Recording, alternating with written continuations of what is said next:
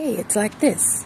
This is your pocket grandma here trying to get into heaven by helping you with healing.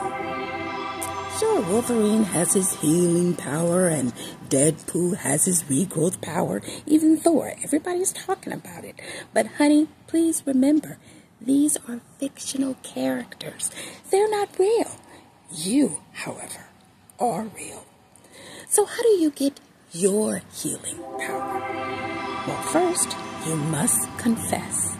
Admit that you have a problem. Write it on a piece of paper and hide it away. Tell your best friend. Whisper it to your higher power. They're a higher power, so they know anyway.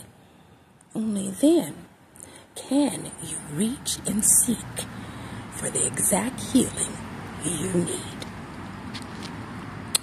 Until next time.